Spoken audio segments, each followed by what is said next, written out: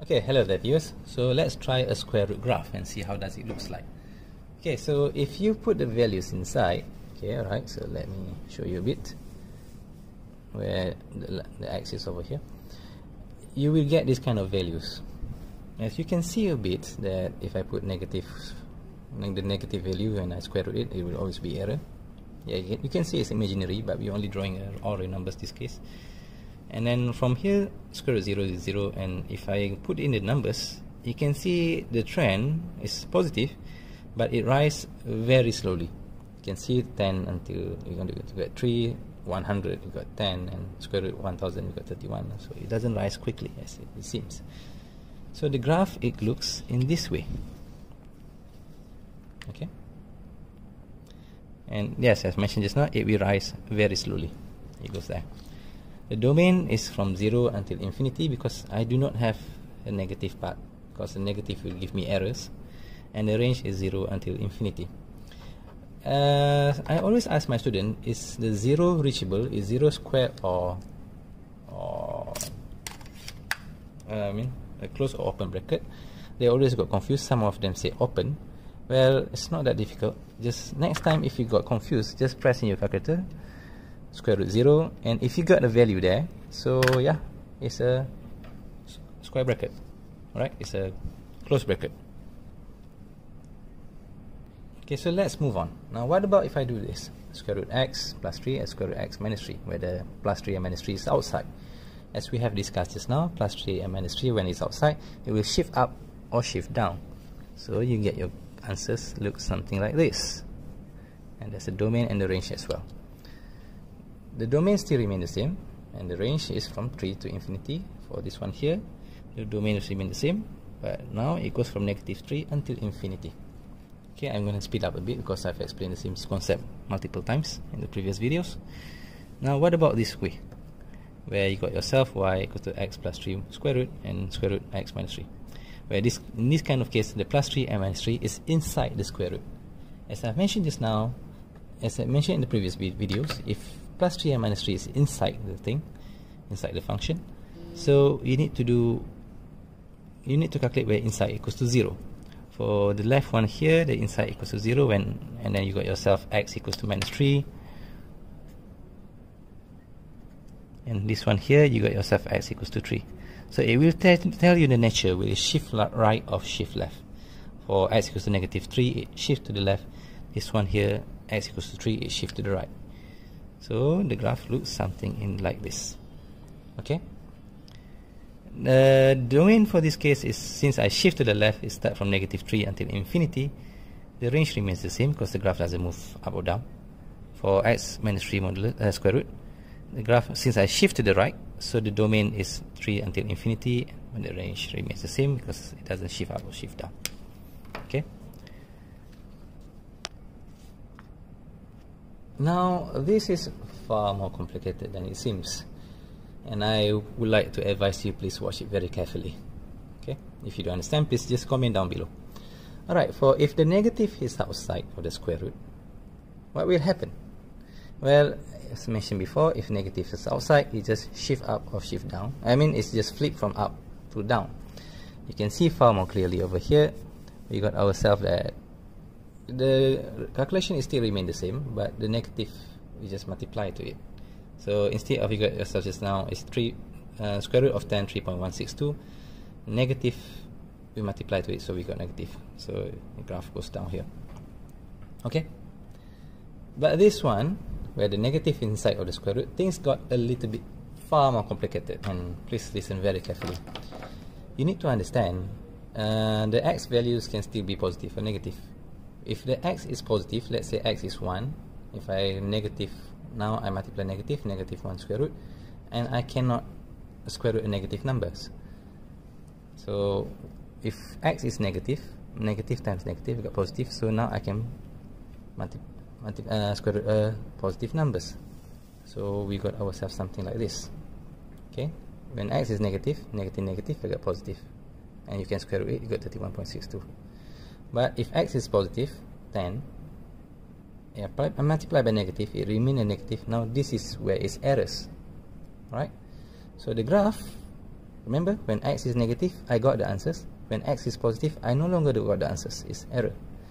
So the graph goes, boom, the other side of direction.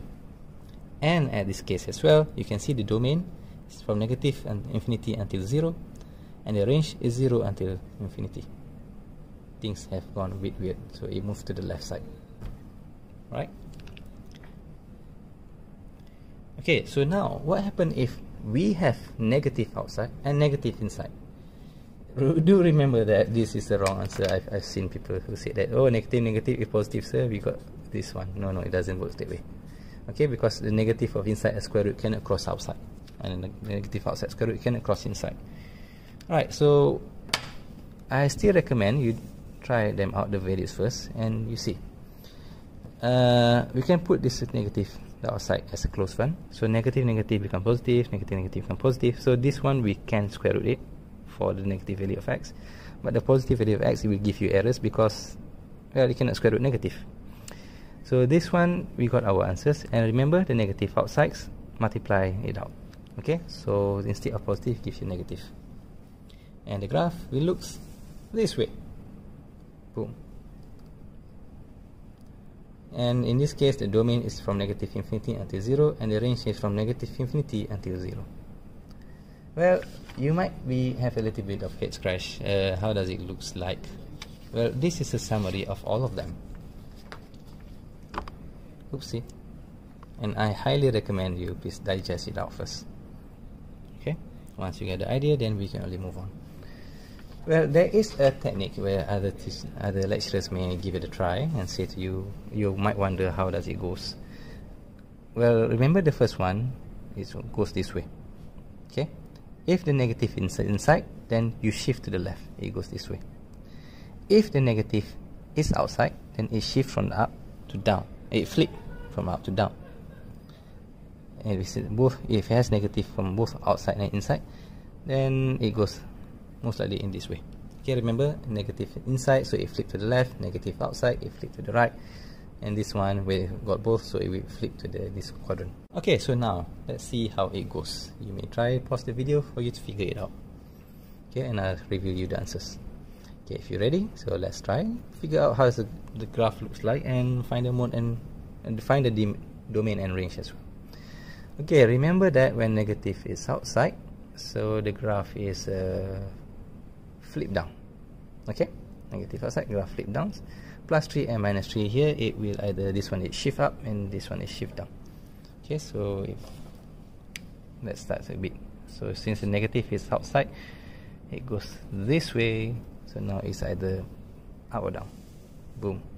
That's how we do. Okay, you may pause the video if you want to read further. I will go on. Now what about this one here? The negative still remains outside, so the graph still remains this way. But since the plus 3 and minus 3 is inside, as I mentioned multiple times, you need to calculate the inside equals to 0. Okay, so for this kind of case, inside equals to 0, so x plus 3 equals to 0, so x equals to negative 3. So it means it's going to shift left, so this graph is going to shift left. This one here, x minus 3 equals to 0, so x equals to 3, so it's going to shift to the right. Okay, so let's have a look on the graph. Boom. Okay, you may pause the video if you want to read further down. So I'm moving on. Okay, now what about here?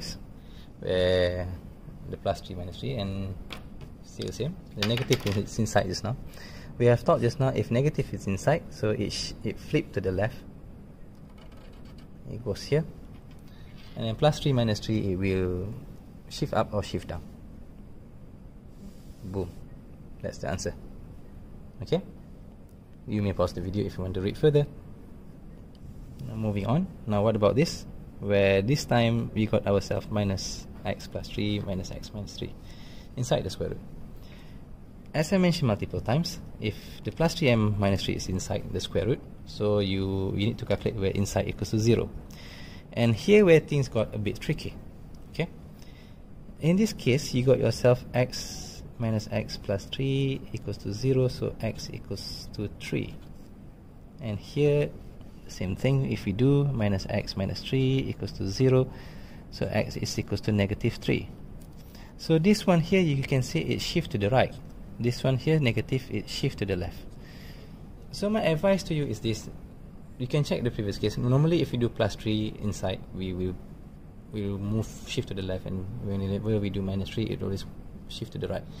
But it doesn't hold the case in all the time. So that's why I highly recommend you calculate inside equals to 0, and this kind of graph is what you will get. Currently I have calculated that. Okay, so you may pause the video if you want to read further. Check whether domain and range you got it right as well. Okay, now what about this one where I got negative both inside and outside? So if I have both negative inside and outside, the graph goes something in this direction. And remember, when it's a +3, shift up, -3 outside, so it's shift down. Okay, so this kind of graph you will get. Okay, and what about this? Okay, so let's have a look for this one here with a +3 and -3 where it's inside. And remember, that's a negative inside and outside as well. And remember what I mentioned just now, that with a +3 or -3 inside, so you're gonna shift left or shift right. The best way for you to calculate is for you to check it out first, where inside equals to 0. Alright, so in this case, -x +3. I'm sorry, my pen is running out. -x +3 equals to 0. So you got yourself x equals to -3. Sorry, x equals to 3. And for this one here, -x -3 equals to 0. So you got yourself as x equals to -3. As you can see, this one here, x +3, so it shifts to the right. This one here, since I got negative, so it shifts to the left. Okay, that's how you got the answers. Okay, so this is the final question for this video. This is a quiz for you. Try to figure it out. How does it look like? Show me the graph and find the domain and range. Okay, if you have pause or you would like to see the answers. Right, so let's begin. There are multiple ways of solving this question. I can do it without the x. Okay, so if you're ready, so this is the quiz and let's try and solve it up. Okay, for me, I'll firstly do this inside case first. And as I mentioned, if you remember this graph, so it will go in this direction, negative inside, so it will go here. Okay, and then I put the +5, so I calculate inside equals to 0, -x +5, so x equals to 5, so it will shift to the right.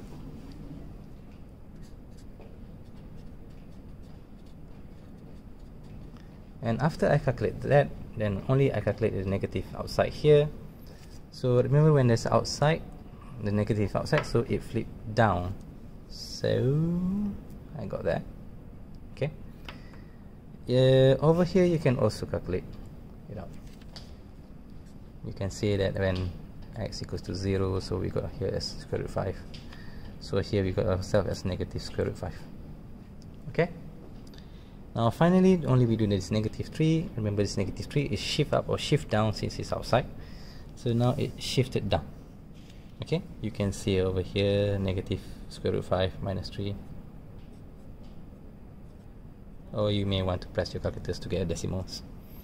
So yeah, the domain, since it only goes until here, -∞ until 5, and the highest value you can go is from the range is -∞ until -3. Okay, hopefully you have fun with that.